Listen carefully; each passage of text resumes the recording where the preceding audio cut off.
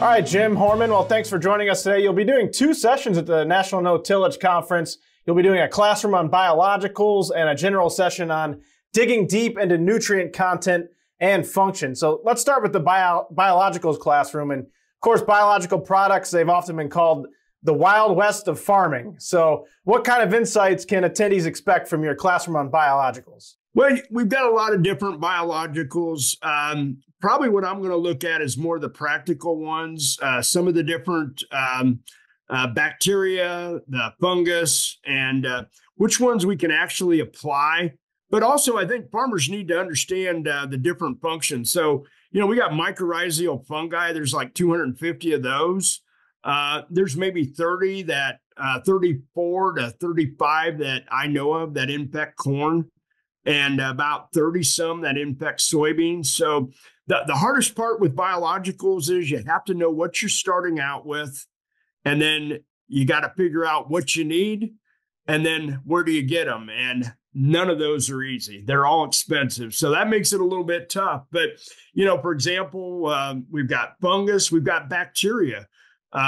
We've got the rhizobacteria. A lot of people talk about them, but something most people haven't learned a whole lot about is the Pseudomonas. And those Pseudomonas are the ones that are involved in rhizophagy.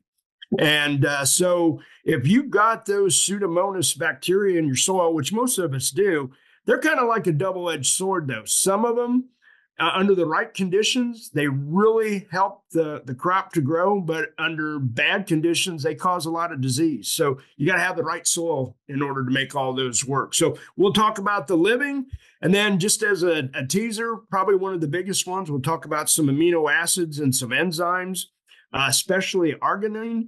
Arginine's used by the mycorrhizae, the Pseudomonas, and the rhizobacteria in order to infect the root to get inside. So there's all kinds of things. I'll even be talking about sugars and all these other things, seaweed, and how we can use some of these on the farm to make the biological system work a little bit better.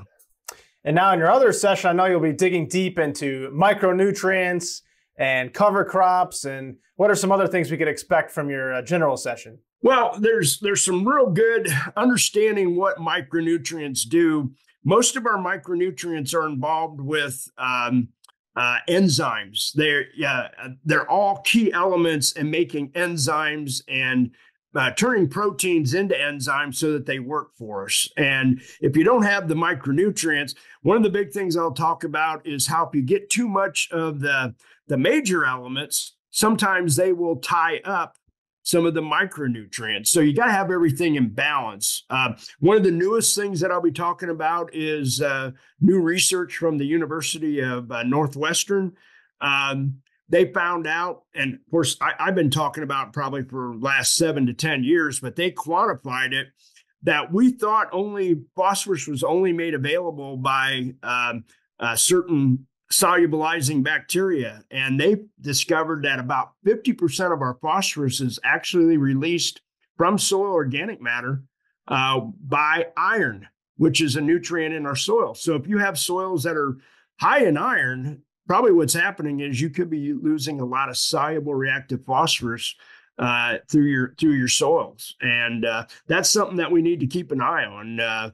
Under saturated soil conditions, iron releases phosphorus from soil organic matter. So we'll talk about those relationships and of course, all the other micronutrients. I've got a whole set on all the different things, what our micronutrients do for us.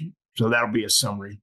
Yeah, I'm looking forward to both your presentations. I know you always come with a lot of information, and it's a lot of information to squeeze into an hour session. Yes. What could people expect from a Jim Hoorman presentation? I know you'll get your money's worth. I've been called fire hose because there's just so much information you can't write it down all at one time. So, yeah, but the good news is I do make my PowerPoints available, and I would prefer people just listen, and then you can go back. And I've had people go back and reread them 2, 3, 4 times and say, I just keep finding more information in there all the time, that how it applies to your farm. So we'll try to make it as practical as we can, but expect it to be a little bit like a fire hose, drinking from a fire hose. So unfortunately, that's my style. And you've been to the National No-Till Conference, I know, several times. What do you really like about this conference? What's nice is seeing all the farmers and getting together and people from all over the country. I mean, it's just so nice to. It's almost like a reunion when you go to these conferences. You see people. I don't make it every year, but when I'm down there, it just seems like everybody knows who you are and everybody wants to talk to you. And it's just great to get around and see everybody. And we'll look forward to seeing you there. And thanks for joining us for this No-Till Conference preview, Jim. Looking forward to it. Thank you.